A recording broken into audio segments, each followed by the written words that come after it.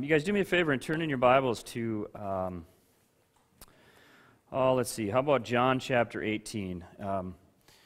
This message is, it's kind of, I want to let you know something up front, I guess. There's going to be a very tiny little bit of a political rant in this message.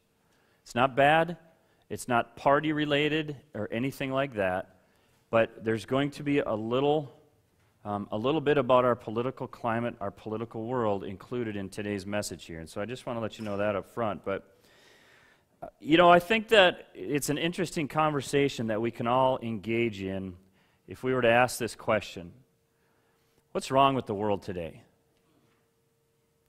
I mean, that's a huge question, isn't it? What's wrong with the world today? This is dangerous, but just a couple of responses. Raise your hand and tell me, what's wrong with the world today, Dick? Sin. Yes. No God in their life. What's your name, by the way? Jody. It's great to have you here, Jody. Who else? What's wrong with the world today? Yes, you in the back. Yes, ma'am. Yep. Absolutely. Wonderful. Dean? Being self-centered. What's that? It's funny, everybody else is raising their hand. Maggie's just up here having a conversation with me. She doesn't care about the rest of you. Way to follow instructions, Maggie. Kids these days. Yeah, absolutely. Yeah, you're right. Who else? A couple other ones. Yes. I think we're entitled to things. An entitlement mentality. Okay, great. Who else? Interesting, isn't it? I think there's many of you that are afraid to raise your hand or just belt it out like others do. But I think that something enters most of our minds. We all have an opinion with what do we think it is that's wrong with the world today as we look at our culture, our society, maybe not the world as much as our country or our state or our communities or even the church. What's wrong with it? And I, like many of you, happen to have an opinion about that. And that's really part of where this message comes from. However, it absolutely has to do with being a Christian and being a follower of Jesus. I believe that a huge problem today, and kind of it encompasses all of the responses, it's selfishness. Is that so many of us, our first response to so many of the situations we find ourselves in is, what about me? How is this going to benefit me? What's best for me? And honestly, this is the little political part of it. Friends, I want to encourage you with something today. I stand up here and I have a pretty strong opinion about who I'd like to see in the White House, or maybe who I wouldn't like to see in the White House. But I'm not going to share my opinion of who with you. What I'm going to do is challenge you with something. It's easy in the political environment that we're in today to be selfish. It's very easy. Number one, to vote who am I going to put there that's going to be the most beneficial to me personally, as opposed to who's the best candidate for our country. Whether you're looking at our governor or a city council person or a president of the United States, it's easy for our first mindset to go to, well, who is going to benefit me personally? I'm going to take all of this other stuff off the table and just say, who benefits me personally? And that's a very selfish mindset. I want to challenge you with something. All of us. As you look at the candidates, and again, whether it be the president, all the way down through to local positions, who benefits us as a people? Not who continues to write my check, not who continues to have this and who continues to have this. That's a selfish mindset. And if all of us do that, the country is going to go in a bad direction. But if we look at it from the standpoint of what's best for the people, what's best for the people, even if it comes at a small sacrifice to myself personally, what's best for us as a country? What's best for us as a state? That's one part. The second part of this political thing is this. It's going to be equally easy for us to be selfish and say, you know what? I'm so frustrated politically right now, I just don't want anything to do with it. And so I'm just going to stay home on that day. On that Tuesday in November. I'm just going to stay home. I'm just going to have nothing to do with it. And friends, I want to encourage you with something. Man, that's selfish. It's selfish because all that's doing is satisfying you. We have the opportunity, we have the privilege to vote, the right to vote. And there are people who have died so that we can have that right. And here's the deal. Whether you and I will agree or not, and I know this, we are a Pentecostal church, charismatic, Bible-believing church, but I also know that we are probably split right down the middle in this room when it comes to our political affiliation. Friends, I don't care who you vote for. I do care, but I can't tell you I care. So I don't care who you vote for. But here's the important thing I want you to hear is this. Don't just say I'm frustrated, so I'm going to stay home. Go vote. And I'm telling you this now in August because between August and November, you have an opportunity to educate yourselves on who you're going to vote for. Don't be selfish and just say, hey, I'm just going to stay home because I'm irritated. Because then what happens? You have to live with the results of something that you didn't engage in. We have the opportunity to engage. Amen? And I want to encourage you, even now, be preparing that even though you're frustrated, you're going to go and you're going to find yourselves at your community center on that Tuesday in November, and you're going to vote. Amen? Selfishness. Selfishness, it's something that permeates us as a culture, it permeates us as a church, all around. It just gets in, and I think it just can start deteriorating things when our first mindset and our first response is, it's all about me. And I'm going to look at a few different scriptures today because my understanding, and again, Ron, correct me if I'm wrong through any of this, okay? But my understanding is that as a Christian, there is a target that I have. There is a goal that I have, and that is to model my life after that of Jesus Christ. Amen? We agree with that? Jody? Amen. You guys, here's the thing. If I'm supposed to be like Jesus, Jesus is the ultimate example of selflessness. But amidst our churches, we are just, we're so filled with selfishness. And people see this. And that's kind of what I want to challenge us with today is this whole idea of being selfless as a Christian. As a believer, as somebody who wants to follow Jesus, about being selfless. In John chapter 18, verses 1 through 18, and these chunks of scripture we're going to read today, they're a little bit lengthy. Mallory, would you do me a favor and turn these lights up just a little bit? I can't see very clearly. John chapter 18, starting in verse 1. Jesus is arrested. And I want to tell you again, you've heard me say this before. A lot of the messages that we get, they come out of my devotions. They come out of my regular reading of the Bible. You guys, it's important to be reading your Bibles. John chapter 18, starting in verse 1. So Jesus has done his ministry. It's been going on a few years, and now he's in a position where he's going to be arrested. So starting in verse 1 of John 18, it says this. When he had finished praying, Jesus left with his disciples and crossed the Kidron Valley. On the other side, there was an olive grove, and he and his disciples went into it. Now Judas, who betrayed him, knew the place because Jesus had often met there with his disciples. So Judas came to the grove, guiding a detachment of soldiers and some officials from the chief priests and Pharisees. They were carrying torches and lanterns and weapons. Jesus, knowing all that was going to happen to him, he went out and he asked them. Now there's little tidbits here that are important. Jesus knew what the road he was about to walk down. Jesus knows the outcome of these statements that he's about to make. So Jesus goes out to them and he says, who is it that you want? He sees this group of people, these temple guards, these soldiers. He sees a disciple. He sees and he knows what's going to happen. He goes out to meet them and he says, who is it you want?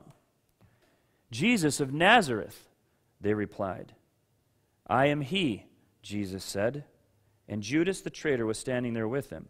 When Jesus said, I am he, they drew back and they fell to the ground. What's interesting about this is these same people that are going out to arrest him have been watching him for a few years.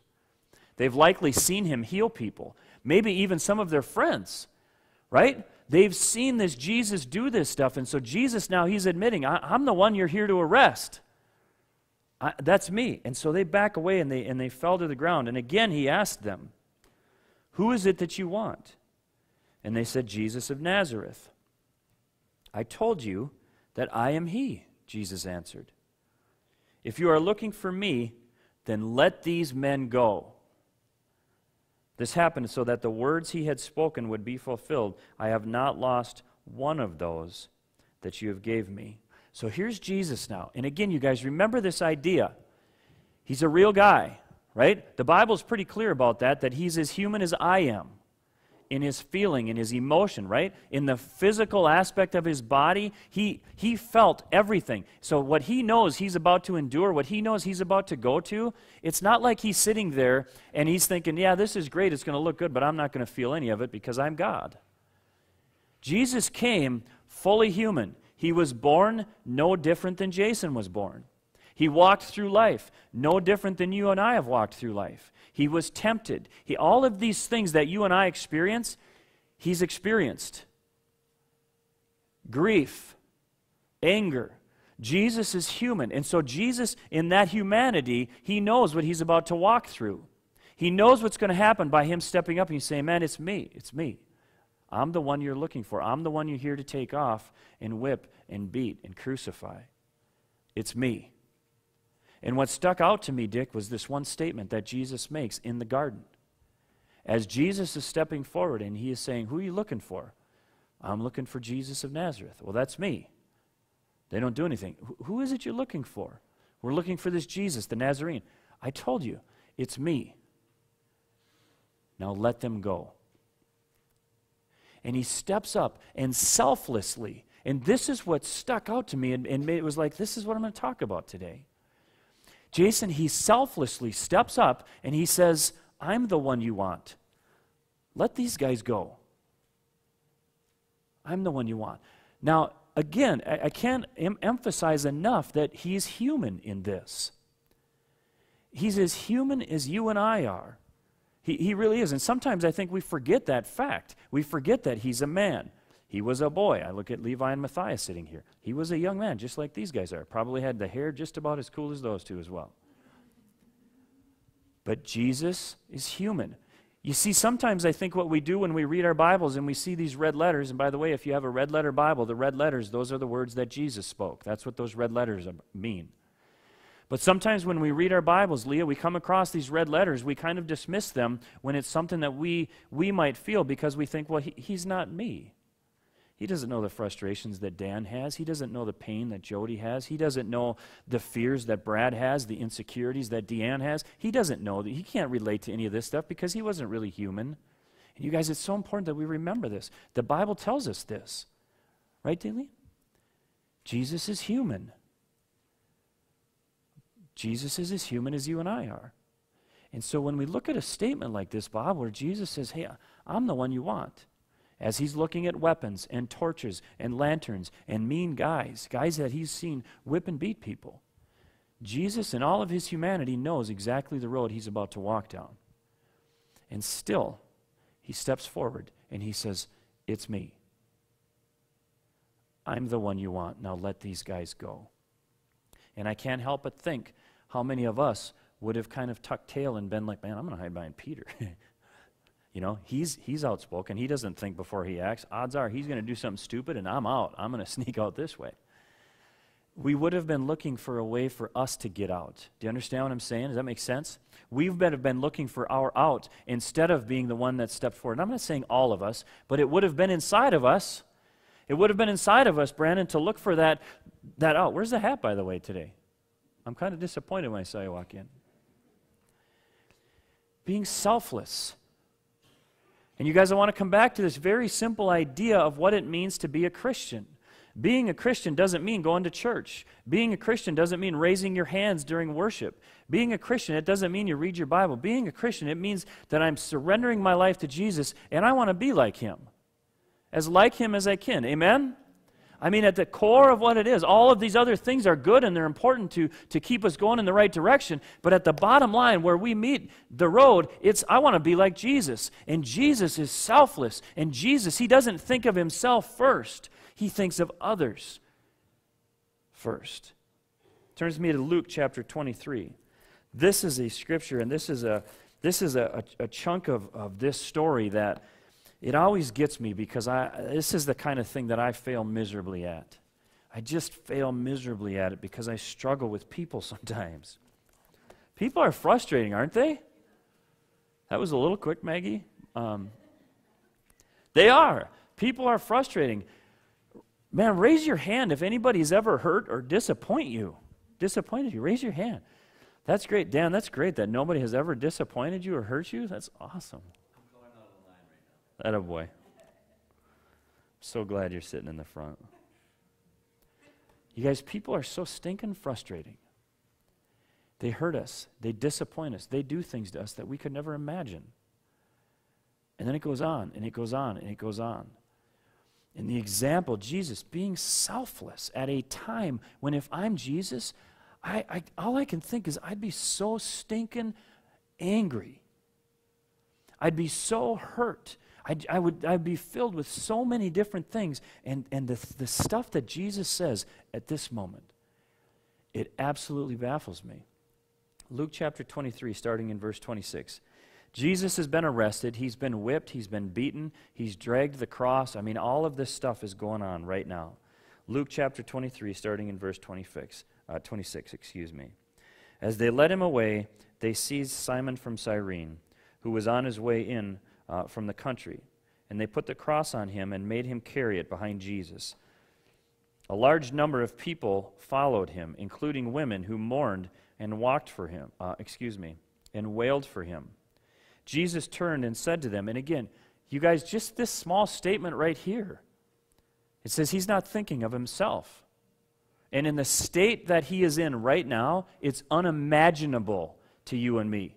It's unimaginable where he's at physically, emotionally, mentally, spiritually, the anguish that he has gone through in the last 24 hours of his life. It's unimaginable. If you think of the difficulty that you have had in life, that I have had in life, where Jesus finds himself at this moment when he says these words, it's unimaginable to me and you. You guys, you got to remember, again, I can't emphasize this enough in this message. Dave, this guy is as human as you are. That's Jesus. He is human.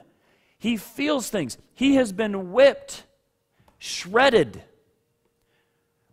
Shredded. He's been spat upon. He's been laughed at. He's been mocked. He's been denied. He's been turned on. Everything that you can imagine in the last 12 to 24 hours has taken place in this guy's body and in this guy's mind. And then he says these words. It's absolutely amazing to me. All of these people are following him because he's walking through town now to get just outside the walls where he can be nailed to a cross and crucified. And these people, some of his followers, they're just bawling, they're wailing, they're mourning, they're crying out. And Jesus says this. He says, "Daughters of Jerusalem, do not weep for me. Don't think about me in this situation. Look beyond me, even though he's going through what he's going through." He says, "Weep for yourselves and for your children, for the time will come when you will say, 'Blessed are the barren women, the wombs that have never bore, and the breasts that have never nursed.' Then they will say to the mountains, 'Fall on us,' and to the hills, 'Cover us.' For if men do these things when the tree is green, what will happen when it is dry? If they do this stuff when it's decent, what's going to happen when it's really bad?" He's looking beyond himself. He's looking beyond his own circumstances. And he's saying, "Man, don't think about me right now, but think about you." Verse 32, it says this, "Two other men, both criminals, were also led out with him to be executed. When they came to the place called the Skull, where they crucified him, along with the criminals, one on his right and the other on his left, Jesus said this, 'Father, forgive them, for they do not know what they are doing.' And they divided up his clothes by casting lots. The people stood watching, and the rulers even sneered at him. They said, 'He saved others.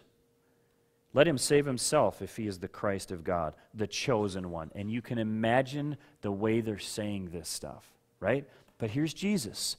He's being mocked. He's being ridiculed. He's being laughed at. He's still being spat upon. All of this stuff is happening. And Jesus, being fully human, enduring all of this stuff, he still gets himself to this place where selflessly he thinks of others. Where he says, "Father, forgive them." And I'm going to tell you guys something.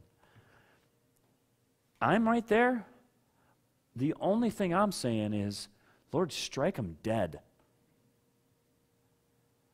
I'm thinking, God, where's the lightning? Father, you love me. You take these people out. You know why I know I'd be doing that? Because I've done it. I have felt that feeling, and internally, I have prayed that prayer. God, these people are hurting me. These people are hurting my family. God, what they're doing is ridiculous. Man, take them out. And it's a very real thing. But again, here's Jesus, getting himself to the point, even with what he's going through. And if you don't know the story, you guys, the Bible says that at this point, Jesus is so whipped and so beaten that he's unrecognizable as a man. Do you understand that? That's where we find Jesus. You guys, are you grasping where he's at right now? I don't think my words are doing it. I see some of you, you're kind of glossing off. You're looking over here, you're looking over here. I want you to understand something. This is real. This isn't a fairy tale book. This isn't a made-up Dr. Seuss thing. As real as it can be. If we all took Bob and we started dragging him down the street, and we were whipping him, and we were beating him, and we were stabbing him, and we were shredding him, as real as Bob is, and what Bob would feel, that's what Jesus felt. And he gets to this point where he still says, Father, forgive them. He looks beyond himself, and he says, Father, forgive them. That's being selfless. The soldiers also came up and mocked him. They offered him wine vinegar and said, If you are the king of the Jews, save yourself. There was a written notice above him which read, This is the king of the Jews. One of the criminals who hung there hurled insults at him. Aren't you the Christ? Save yourself and us. But the other criminal rebuked him. Don't you fear God, he said. Since you are under the same sentence, we are punished justly, for we are getting what our deeds deserve. But this man has done nothing wrong. Do you understand that? Jesus is hanging on the cross. Jesus is going through all of this stuff. He doesn't even deserve it. And he still says this, Father, forgive them. Then he said, Jesus, remember me when you come into your kingdom. And Jesus answered him, I tell you the truth. Today, you will be with me in paradise. As a Christian, as a follower of Jesus, my goal is not my church attendance. My goal is not to be part of the worship team. It's not to go on a mission trip. My goal is not to create this list of what I've done, the scriptures I have memorized, these messages I have preached. My goal is to be as much like Christ as I can be. That's my goal. And you guys, we talk about sin and we talk about godlessness in our society. I believe so strongly that if believers focused on being like Jesus, things would start to change. And it would start in our churches.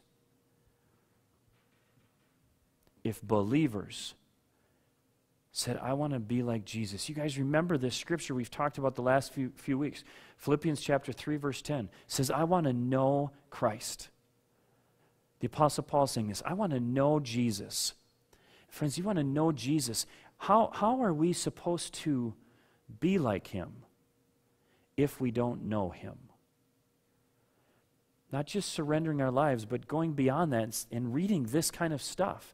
Getting in the Word and saying, this is Jesus. This is who I want to be like. I see him in this situation. I understand that this is as real as it gets. When I'm so frustrated with my kids and I absolutely lose control, I don't want to be like that anymore. I want to be like Jesus. I want to be in control, and I want to think, yeah, this is wrong, but I'm going to think of their feelings, and I'm going to think of their emotions, and I'm going to think of their well-being. I'm not going to be selfish in this. As kids, to look at how you treat your parents, how you treat your grandparents, how you treat your siblings, to think, you know what, even in these relationships, I want to be like Jesus. Right, Brandon? When I think of how I'm going to treat my mom and dad, I want to be like Jesus. Even though are you 15? I couldn't know if it was 12 or 15. I know it was one of the two. But even as a 15-year-old young man who has all of these things in our society beaten down on him, man, I'm not going to tell these lies. I'm not going to do these things. Why? Because I want to be like Jesus. I want to honor my mother and father. That's who I want to be. To be like Jesus. You guys, turn with me to Philippians chapter 2. Philippians chapter 2.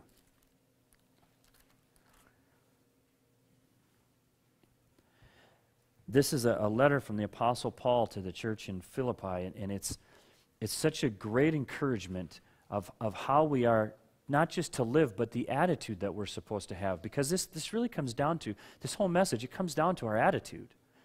And really, it stems back to this lesson we all learned in kindergarten, if not before. It's in Luke chapter 6, verse 31. Don't turn there, but it's kind of the golden rule. And it's crazy.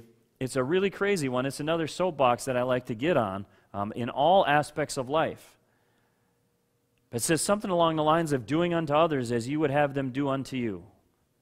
What an interesting concept that is. Matthias, what if every time before we did something we thought of that? Every time we're going to do something to a sibling, to a friend, if you're married, the way you're going to treat your spouse, the way you're going to interact with other people knowing your spouse is there, the way that you're going to treat your kids, how is it going to make them feel? How do you want to be treated? Even as a young person, how do you want your parents to treat you, and how do you want your kids to treat you? Just thinking through all of these situations and trying to understand, wait a minute, is what I'm about to say to this person when I call them an idiot? Do I like it when I'm called an idiot? No, I don't. So then why does that so freely come off my mouth? As a parent, when I tell my kids, are you that stupid? Seriously, are you that stupid that you're going to do this? And you're going to say that to your 14-year-old or your 12-year-old or your 16-year-old or your 7-year-old. Are you that stupid? Well, what if I said that to you? What if you came into my office and you said, Pastor Bill, man, I'm going through a hard time. Man, I was doing fine, but I am so steeped in this pornography addiction now, I can't get control of it. What if my response to you as the pastor was like, are you kidding me? Are you that stupid? Are you that much of an idiot that you're going to let yourself go back down that road? Seriously, are you serious? Are you that stupid? How's it feel? Just hearing me say it like this, it's like, ugh. Brad, does that feel good? Levi, does that feel good hearing me talk like that? Does it? It doesn't. It doesn't. And so here's the challenge. We talk like that to people in our lives. We call them idiots. We tell them they're morons. And we don't do it jokingly. We tear people apart. So there's the question, how do you like that? See, friends, it's very selfish when we do that to people because it only satisfies one. It can feel pretty good, can't it? It can feel really good to verbally just tear somebody apart. But it's selfish because that's all it does is satisfy something in you. But in the meantime, you are destroying somebody else. Do we like it when we hear that from our siblings? Brandon, would you like it if your mom talked to you that way? No. You guys, it's a very real part of life. And how do we treat people? Do we treat people how we would want to be treated? Because oftentimes we do it out of selfishness instead of selflessness. And that's the example that Jesus sets for us. Philippians chapter 2, starting in verse 1. It says this, if you have any encouragement from being united with Christ, if any comfort from his love, if any fellowship with the Spirit, if any tenderness and compassion, then make my joy complete by being like-minded, having the same love, being one in spirit and purpose. Do nothing out of selfish ambition or vain conceit. You see, friends, the way we treat other people, oftentimes it's out of that selfish ambition. One of my big things that I'm on lately is gossiping about people. When we gossip about somebody, that satisfies us. Amen? Right? I'm satisfied if I go to Connie and I tell her, man, you wouldn't believe what I heard about Jody. Because you know what I'm doing now? I'm putting myself in a position of being in the know. And that is an extremely selfish behavior.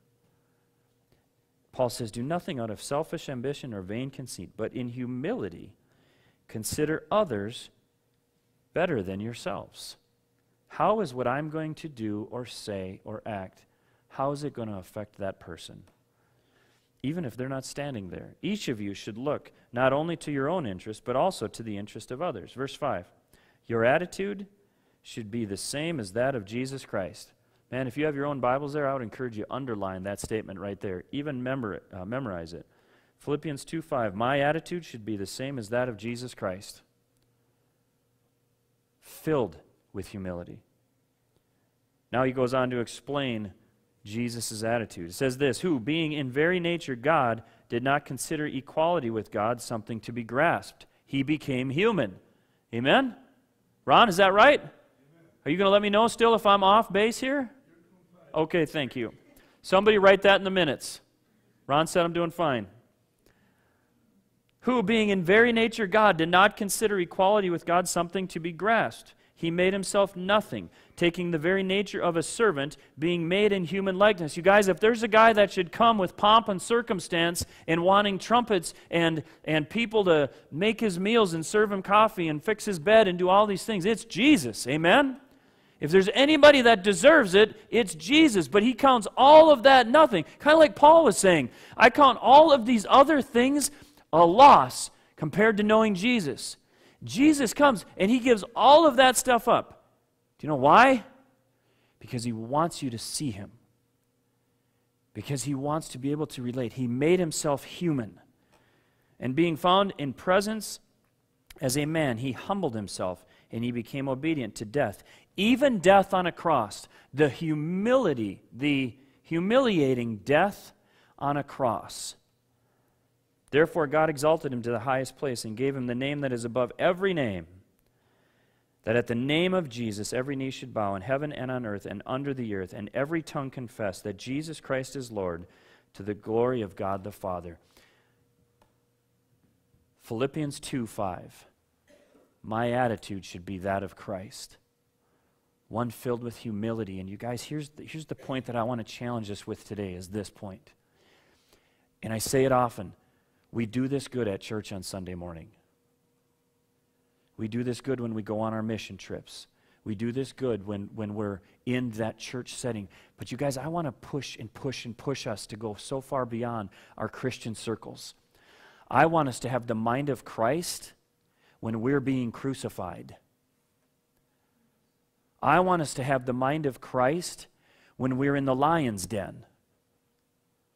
That's when I want us to have the mind of Christ. What do we do? Even though we know others are talking bad about us, what do we do with it? Even though we know our kids are acting like the devil himself, what do we do with it? Even though our spouse is treating us like dirt, what do we do with it? You guys, these are the times. Our coworkers, even though our coworkers are just so ridiculous, what do we do with those situations? How do we, in that time, have the mind of Christ? And you guys, in a sermon on Sunday morning, I cannot address every single situation that you and I are going to find ourselves in tomorrow morning. I can't do it. But during this time of worship that we're about to have, that's what I would love to have you focus on. In my life, in your life, God, help me to see the ways that I need to improve and have the mind of Christ. Because you know, ultimately, what my goal is as a Christian, my goal is that others would know Jesus. That's what it always comes back to, you guys. We are his witnesses. We are his ambassadors. We are his love letter to those around us. So is how I'm living my life this witness. Not am I perfect, because none of us will ever be perfect. And if we wait to be perfect to be the witness, we're missing the entire thing. But as I continue to work forward, as I continue to try and improve, as I continue to live out and work out the salvation, God help me. God help me with my mind as I reach out to others. Help me in my mind as I work in my unit with others. Help me as I deal with my spouse, as I deal with my children, my parents, my grandparents, my coworkers, the strangers on the street. God, help me to have your mind as I deal with this, because you know what? It's really stinking hard. Yesterday evening, I got so irritated with my kids. And you guys know my daughters. Man, I think my daughters are the greatest. But one text at a tired time was all it took for me to snap back. I wasn't patient. I wasn't kind. I didn't do it the way I should have. Was I completely wrong? No, there's some things we got to deal with. But I didn't do it the way that I could have. I want to improve. I want to get better at that. Am I ever going to be perfect? Heck no. But I am not going to let the fact that I'm never going to be perfect be an excuse to stop trying. Does that make sense? I want to have the mind of Christ. I want to have the attitude of Christ as I continue to know him. And you guys, as the worship team comes back up, I want you to just focus on that today, if you would. As we worship the Lord and as we invite his presence and we seek him, what are these situations in your life where you can find yourself saying, God, in this situation, help me? And maybe the focus is going to be on just knowing him, surrendering your life to Jesus, because you guys, that's the step one in all of this stuff. Step one is not coming to church. Step one is, I want to surrender my life to Jesus. I want to know you. Like Paul says in Philippians 3:10, don't get distracted by these guys. I know this is always the risk of bringing these guys up before I'm totally done speaking, but don't get distracted. Like Paul says, I want to know Christ. I want to know him. You guys, putting aside your church attendance and all the scripture you have memorized, do you know Jesus? Because that has to be the first part of this. Have you surrendered your life to Jesus? Not do you come to church on Sunday. Not have you been coming to church for 50 years on Sunday. Friends, you can go to church all your life and never be saved. Right, Ron? Do you know Jesus? Have you surrendered your life to Jesus and said, I want you to be Lord and Master of my life? And if not, friends, I want to encourage you, do that today. Do that today. That's the single greatest decision you will ever make in your entire life, is a decision to follow Jesus. And let this start today. It's just between your heart and his, saying, Jesus, I want to follow you. I confess that I'm a sinner, and I believe that you are the Son of God. I believe that you died, that you were buried, and that you rose again. Forgive me of my sins. I want to follow you. I want to know you. You guys, right where you're at, whether it's right now sitting there or when we ask you to stand, you pray that prayer and you start this relationship with Jesus. The rest of us, unless you've arrived and you have achieved that level where you're just like, you got nothing left to work on. And if you have, I'd love to sit and talk to you for a few hours because I want to know the secret. Man, just allow the Lord to work in you today. I believe that we can be the seeds that are sown that can slowly start getting out and changing. Let us start with us. Amen.